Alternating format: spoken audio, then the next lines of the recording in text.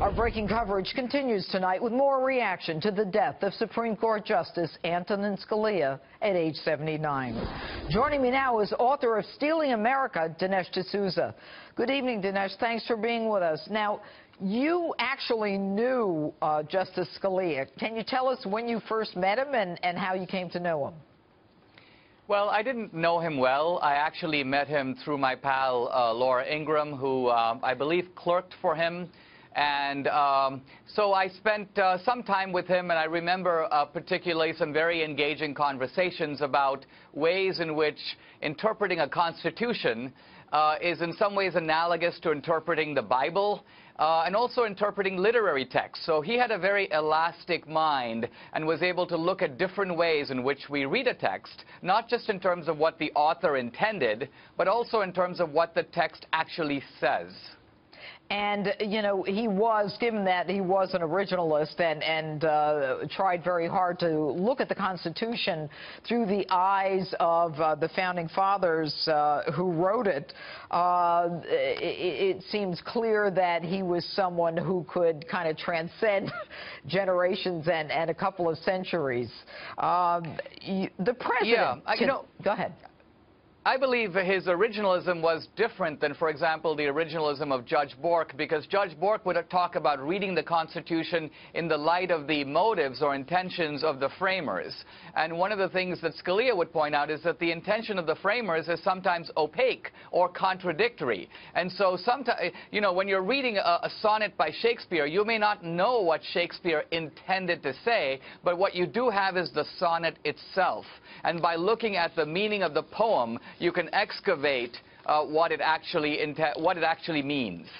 And, you know, given the fact that you are certainly someone who is quite conservative, what do you see as the impact of Justice Scalia's untimely death, not only on the court, but on the presidential election this year?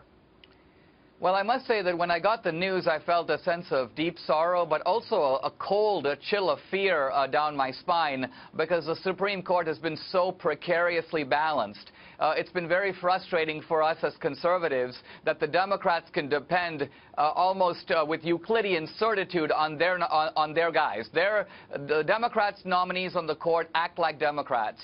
On the Republican side, it's always like, gee, what's Kennedy going to do? Whoops, we got Kennedy, but we got Kennedy, but we lost Roberts. Right. And so Scalia was the intellectual leader of the conservative side of the court, and he'll be deeply missed.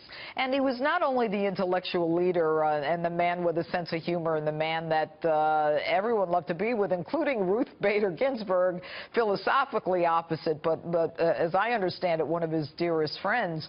I mean, he was someone who would try to get the other members of the court to join him in his decisions.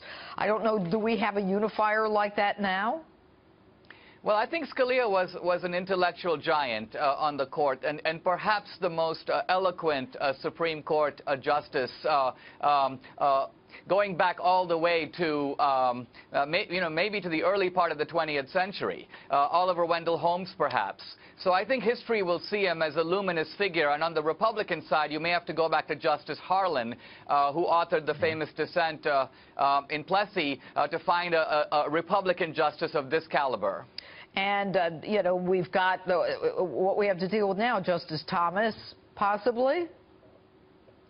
Well, Justice Thomas Alito, of course, remains a star on the court, but I think what's going on is we're dealing with Obama, with a president who has shown a willingness to skirt the law on immigration, the Defense of Marriage Act, the Obamacare, and so we need a Supreme Court that's going to stand up for constitutionalism at this moment in our history. Especially a man who was a man of faith like Justice Scalia, with the contraceptive mandate and the Little Sisters of the Poor coming up.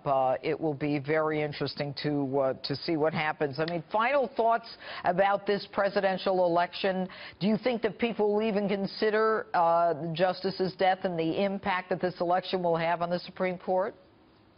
I think it's important for the Republican Congress to signal very clearly to Obama that any nominee that he puts forward that is on the left is essentially dead on arrival, that they are not going to confirm that kind of a nominee. And that forces upon Obama the choice of either pushing forward and going up in flames or trying to come up with a unifying nominee that would actually help to bring the country together. All right, Dinesh D'Souza, thanks so much for joining us tonight.